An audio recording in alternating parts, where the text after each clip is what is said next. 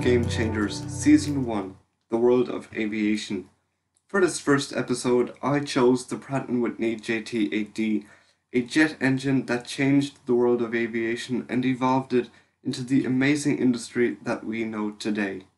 Before we begin, I humbly ask you to like, share and subscribe. It will really help this channel grow and enable me to keep bringing you quality content. Anyway guys, back to this jet engine. The JT8D was developed concurrently with the Boeing 727. It is a low bypass turbofan developed from the J-52, a military jet power plant. Now it was 1960 and Pratt & Whitney needed a customer, and so they went to Boeing. The 727 was supposed to have Allison AR963 engines, which are licensed Rolls-Royces, but that's British, and in 1960s America that was simply unacceptable. And so Pratt & Whitney took over the contract, and their engine was actually better. It was more powerful and more fuel efficient.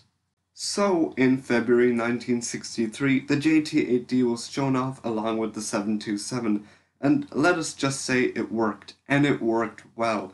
It was so good that it was almost the sole power plant on the 727, and I'm sure the aircraft design limitation had nothing to do with that. Okay, let us be serious. The JT8D is a game changer because of what else it powered. The McDonnell Douglas DC-9 was launched with the JT8D, and the developed MD-80 series remains in service with them today, although they are being phased out. The Boeing 737 original or Jurassic series, including the Dash 100 and 200, was also launched with the JT8D. Now these were replaced due to fuel price increases in the 1970s and to build larger aircraft. The JT8D even made it into Europe, France to be specific. The Saud Aviation Caravelle featured these engines as one of the options on later models. Also, the Dassault Mercure, a contender with the 737, had these power plants. They were even used to upgrade some Boeing 707s, even with many newer options available. So what made this such a special power plant? The main feature is the reliability. This is a simple engine, that is in terms of jet engines, because there's nothing simple about them. They have a remarkably low failure rate, and when they do fail, they are easy to fix thanks to this simplicity. Unless of course they explode because there's no salvaging of that particular engine. Well, we are nearing the end of my script writing capabilities, but there is one last point I want to make. Game changers usually leave a legacy, and the legacy left behind the JT8D is amazing. Not to mention that they are still in some sort of production, with upgrade programs constantly running.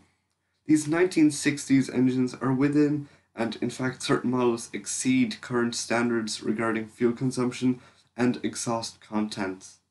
Even some new aircraft have the option of using JT8Ds, most notably the Aeron SBJ supersonic jet. This is still a concept in development, but it shows the trust that the industry has in this engine. This is a true icon, and I'm sure it will always be remembered that way. The slim look and extraordinary sound is still heard today, although sadly less and less. If you get the chance, catch a jet with JT8Ds. You will surely be flown safely and comfortably. A quick note though, they are slightly louder than most modern engines.